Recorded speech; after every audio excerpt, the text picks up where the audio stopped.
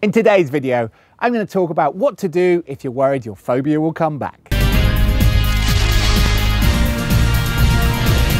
Hi, I'm Christopher Paul Jones, the breakthrough expert.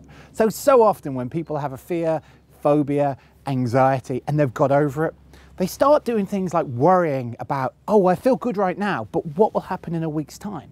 That's a bit like people imagining their emotions are like the flu. They're like a cold, in that you can catch it. It will just sneak up on you and grab you. But the fact of the matter is, it's not. You have to do a series of things in order to be afraid. So I'll use an analogy. Someone once said to me about gravity. They said, you know, people go, why do things fall to the floor? And then one day a scientist went, that's gravity. And people go, oh, well, that explains it then. Once it's given a word, it's somehow dismissed.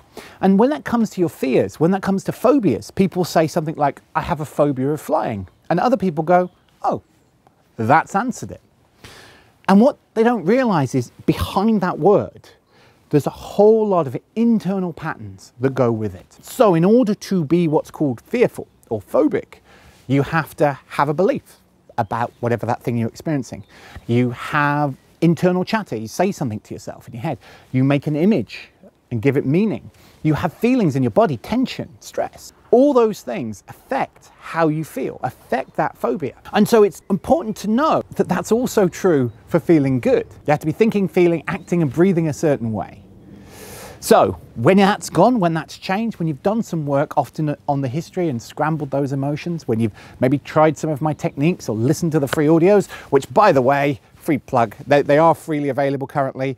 So you can download either my anxiety program, my phobia program, or my flying phobia program. And they come with audios, guidebooks, and other things which are useful. If you download them in the little I button above, you can get them for free.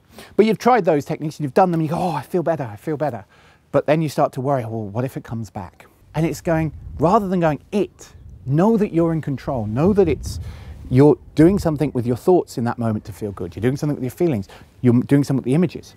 So you have that within you. You know how to feel good. Then if this thing starts to creep back up on you, you're obviously, one of those patterns has changed. What you're focusing on, what you believe, what you're saying in your head, the tension, how you're carrying yourself. And of course, up until this point, it's probably been all unconscious. But when you can suddenly be aware of that, you can go, oh, if it's coming back, okay, well, I just need to change what I'm focusing on. Okay, I need to change the images I'm making. And so you can shift that. Know that you're in control. And the more that you can realize that emotions are not something you catch, but something you do, the more you can be in control. Not just of your phobias, not just of your fears, but in any area of life. If you like this video, please like, subscribe, and of course share. And until next time, I'm Christopher Paul Jones.